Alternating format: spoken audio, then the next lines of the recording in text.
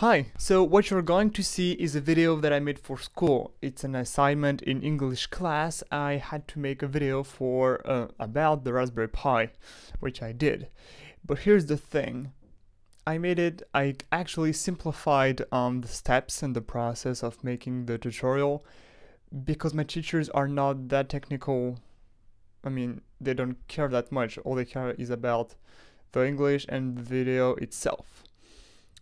So you should not follow the tutorial step by step exactly as I say it, because I mean it should work, but there's no warranty that it will work. I mean there's no guarantee.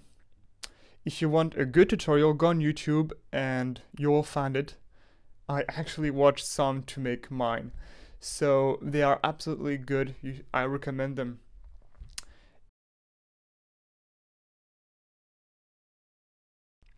So yeah, enjoy the video. Hi, I'm Phil, and today I'm going to talk to you about the Raspberry Pi and how I made a surveillance camera with it.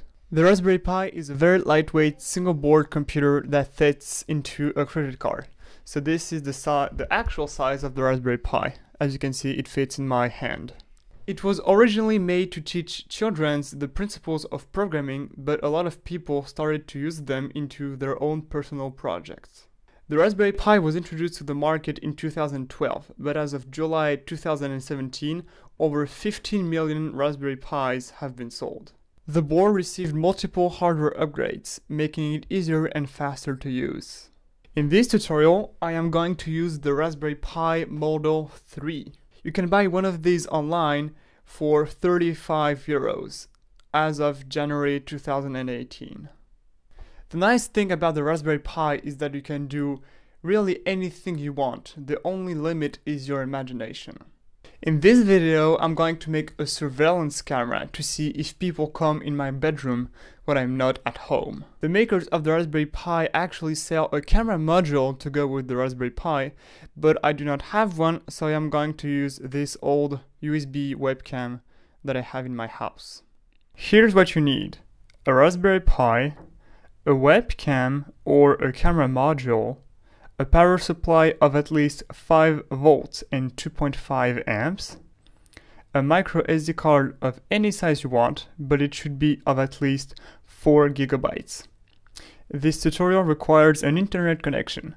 You can use either Wi-Fi or an internet cable. In this case, I'm going to use an internet cable. You also need another computer to install and configure the software. And finally, but this is optional, a cup of tea or coffee.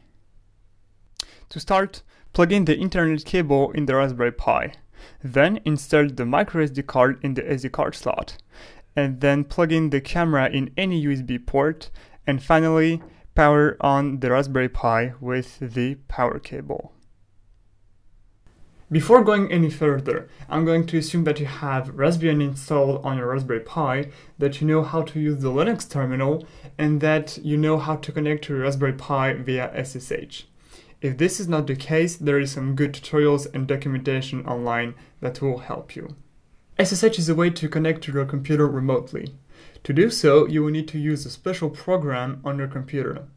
If you have Windows, the program is called PuTTY. P-U-T-T-Y. On Linux and on Mac OS, you're going to need to use the terminal. But before connecting to our Raspberry Pi, we need to get its IP address. To do so, you need to go on the website of your router to get it. In my case, it's going to be 192.168.0.140, but for you, it's going to be different, so make sure that you have the right IP address. Okay, so right now we're going to open up PuTTY, which I've done right here. So this is the interface of PuTTY. And so what you need to put is your host name or IP address. So in my case, I'm going to put mine, and then you click open. You're going to get a login as prompt, and you need to put the username of the Raspberry Pi. By default, it's going to be Pi, P-I. And then you need to type your password.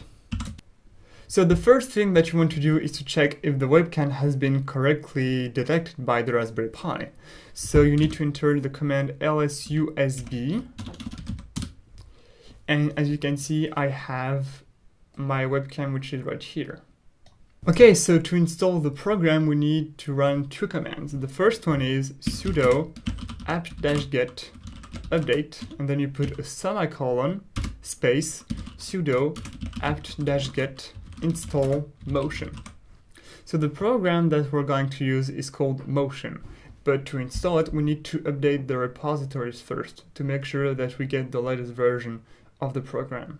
So then you hit enter, and you need to wait some time. Okay, so now the install process is done. As you can see, Motion is already installed and it has the newest version, which is good. So to configure the program, we need to edit a text file. You need to type sudo space vim, and then you need to put the file, which is at /etc/motion/motion.conf. There we go. So the first thing that you want to do is to look for daemon, and you need to set it to on. Then you need to go up a little bit and find stream_port. Now you're going to put any port you want. I personally use 8002. Next, you need to look for frame rate. So we have maximum frame, so we have stream_max rate, which is going to be 30. And we also have just frame rate 30, it's the same thing. And then you need to look for the width and the height of the webcam. So my webcam that I have is by default at 640 pixels by 480 pixels. So I just need to put them on this one. So width for 640 and height 480. But your camera may be different, so you need to look for that. And so now we're good to go. So you need to write the file. So in Vim, you need to put the semicolon like this. Then you need to put W and Q to write and quit Vim. Okay, so now we need to run just a few commands, and then we're going to have Motion start all the time. So to do so, we need to do sudo vim /etc/default and then motion. And you need to replace the no that should be here by yes. That is to start Motion all the time. Then what you need to do is to run sudo systemctl enable motion.service. And finally, run sudo reboot. If you have this error, this is normal. That's because the Raspberry Pi is rebooting. And so you need to wait about 30 seconds to 1 minute to let the Raspberry Pi reboot. Once that is done, right-click here and click Restart Session. And if you see the login as prompt, this is good. Then you need to re-log in as before. And so now we're good to go. And now we're finished. And now we just need to check the actual result. So open up your favorite web browser and enter the Raspberry Pi's IP address that you noted down earlier. So in my case, it's going to be 1.2.168.0.140, and then put the colon and specify the port that you've put earlier. In my case, it's going to be 8002. Hit enter, and now we're going to get the live feed of the Raspberry Pi. So if I just come here and say hello, you see it updates in real time. So to show you that the system actually works, the other day I saw my little brother come into my room and stole my laptop while I was not here. So as you can see, the system actually works pretty well. That's it, that's the end of the tutorial. I hope you got everything working as you wanted, and thank you very much for watching. See you next time.